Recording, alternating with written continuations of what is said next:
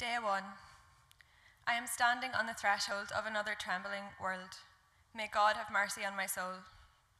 My heart is very sore because I know I have broken my poor mother's heart, and my home is struck with unbearable anxiety. But I have considered all the arguments and tried every means to avoid what has become the unavoidable. It has been forced upon me and my comrades by 4.5 years of stark inhumanity. I am a political prisoner. I am a political prisoner because I am a casualty of a perennial war that is being fought between the oppressed Irish people and an alien, oppressive, unwanted regime that refuses to withdraw from our land. I believe and stand by the God-given right of the Irish nation to sovereign independence and the right of any Irish man or woman to assert this right in armed revolution. That is why I am incarcerated, naked, and tortured. I believe I am but another of those wretched Irishmen born of a risen generation, with a deeply rooted and unquenchable desire for freedom. I am dying not just to attempt to end the barbarity of H-Block or to gain the rightful recognition of a political prisoner, but primarily because what is lost in here is lost for the Republic and those wretched oppressed of whom I am so deeply proud to know as the risen people. Day 9, 9th March 1981. I've left this rather late tonight and it is cold. The priest, Father Murphy, was in. I had a discussion with him on the situation. He said he enjoyed our talk and was somewhat enlightened when he was leaving. On the subject of priests, I received a small note from Father S.C. from Tralee, County Kerry, and some holy pictures of Our Lady. The thought touched me. If it is the same man, I recall him giving a lecture to us in Cage 11 some years ago on the right to lift arms in defence of the freedom of one's occupied and oppressed nation. Preaching to the converted he was, but it all helps. It is my birthday, and the boys are having a sing-song for me, bless their hearts. I braved it to the door at their request to make a bit of a speech for what it was worth. I wrote to several friends today, including Bernie and my mother. I feel all right, and my weight is 60 kgs. I always keep thinking of James Connolly and the great calm and dignity that he showed right to his very end, his courage and resolve. Perhaps I am biased, because there have been thousands like him, but Connolly has always been the man that I looked up to. Well, I've gotten by 27 years, so that is something. I may die, but the Republic of 1916 will never die. Onwards to the Republic and the liberation of our people. Day 12, 12th of March 1981. I heard of today's announcement that Frank Hughes will be joining me in hunger strike on Sunday. I have the greatest respect, admiration and confidence in Frank, and I know that I am not alone.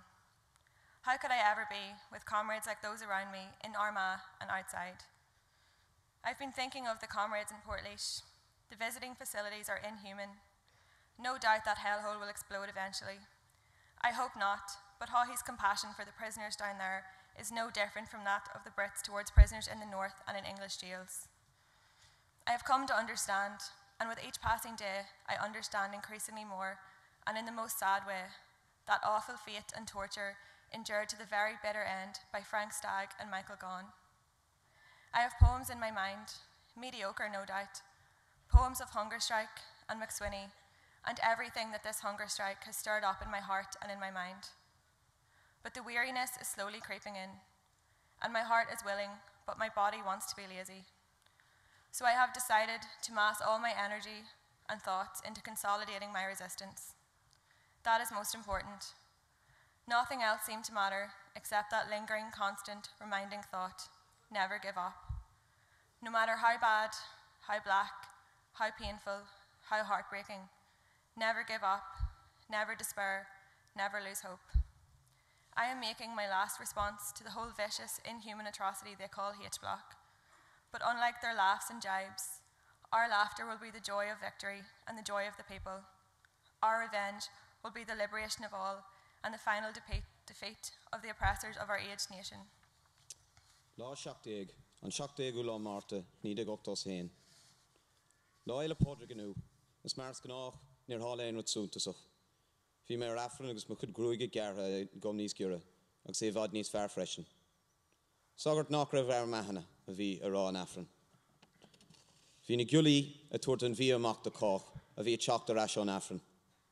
Rinne iarach chun pláta bíg a thuirtúsa. Curgós cormaig, ach hiúil mér me chlí, mar is nach raon jaun. Bhí mé smaoineh ar nú ar an céile can seo. Dearn dína lán faoin corp, ach ní chuirmanín sa corp ar bith. Massam cearcolóir go bhfuil sais trodón. Ar dús ní ghlachan an corp leis an aspa bíg, as fulling sé an chathu bith. Is gréthár a heile a bhí na siar clippe an chorp. Trídan an corp ar ais cearcolóir, ach dearan le té an gachrod ar ais chuig an príomhrod, sí an meabhar. Sí an meabhar an rud is táchtaí. Muna bhfuil meabhar láidir agat chun cornaigh a gachrod ní bharthaigh. Ní bheith géin spid troda agat. Is an sin cénáid a dtigan an meabhar ceart seo. Beidir as an ón saoirse. Ní hiicinnte gur bé an as sin as a dtigan sé. Mar a bhfuil sé in inmhe an fón saoirse scrise, ní bheidh sé in inmhe tú féin is scrise. Ní bhrise siad mé mar tá an fón saoirse agus síse muinter na hÉireann i mo chrí. Tuig ag an lá, nuair a bheidh an fón saoirse seo, a taispáint i dtíine go léir na hÉireann, san sin cíhamíd éirí na Gaillimh. If they aren't able to destroy the desire for freedom, they won't break you. They won't break me because the desire for freedom and the freedom of the Irish people is in my heart. The day will dawn when all the people of Ireland will have the desire for freedom to show. It is then we'll see the rising of the moon.